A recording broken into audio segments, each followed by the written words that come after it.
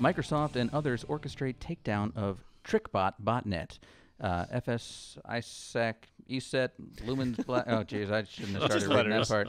Yeah, a bunch of agencies participated in the takedown. So, my question when reading this is, if you took down a botnet, that's all the devices that might have been compromised over the course of the years that this was built up, because I think this one was several years, it said, since 2016.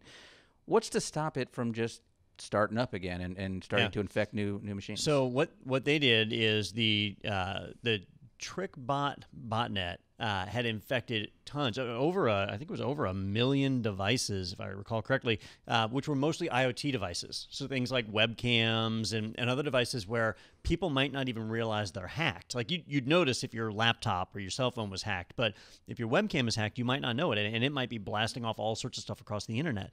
So that's how TrickBot functioned. And basically, Microsoft and these other organizations, they recognize that you can't get all of these end users to go and update their devices. It's just not going to happen. Otherwise, if people were doing updates, this wouldn't happen in the first place, right? But people aren't.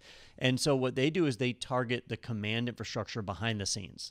So when they take out the command and control or the 2C servers. What does that mean? Because the botnet is controlled by one central computer that's telling them what to do. Usually it's every couple of seconds your webcam will reach out to a central server and say, hey, do you have any instructions for me? Okay. And most of the time it would be no. And then the people who run these networks, they go on the dark web and they sell access to it. Like you could rent the TrickBot network for $10,000 for an hour. It's just like AWS. Yeah. They call it malware as a service, actually. Which is crazy. Yeah. We've reached a critical use of that buzzword when it's now. By the way, your FOSCam's pinging right in right now. Oh, good. So is that why Netflix is always buffering even though I'm on fiber at home? Oh, well, That happens. And so in this case, all those IoT devices are trying to reach back to servers that aren't there anymore. Okay. And so they've kind of taken that piece out. So basically, whoever ran the TrickBot network would have to put up new command and control servers, and then they would have to reinfect all of those devices. Well, hopefully by this point, networks are aware of the exploits that were used, and endpoint protection, all that will be better at protecting it. So they'll have to come up with some kind of new method to be able to spread that around. I think it was TrickDaddy that was running it. Now, TrickDaddy. My question is, if they knew where that machine is and what the IP address is and what ISP it's on, can they not go after this person or people that set this up? So the problem is they use fake email accounts, and they set up with like my student information from the University of Florida. The FBI comes and knocks at Don's house, like, no, I didn't do that. And Daniel, you've messed around with this a bit, right? Like, it's not hard to set up a cloud hosting service under a fake identity, is it? No, it's sock puppets are a real thing where you're just like using fake information. They have different email servers that allow you to basically, how you have to do some verification if you don't want it to link back to yourself. There's just open mail services that will allow you to do that kind of thing. I do it all the time for getting information, and I don't want to get marketed to. We learned about that on our webinar. Right, Daniel taught us that all those were fake email addresses. Fakety fake. Thanks, Daniel. It's fun.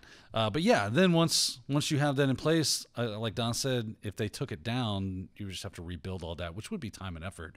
But ultimately, they're probably going to see a resurgence of some change, because when it comes to especially like closed source exploits, we know that TrickBot does this, but are they sitting on TrickBot 2.0 that will evade all those malware signatures and the way that it works so that it can get by it? I'll be interested in seeing whether or not that happens and how effective that becomes and how they can stop a resurgence of that same botnet.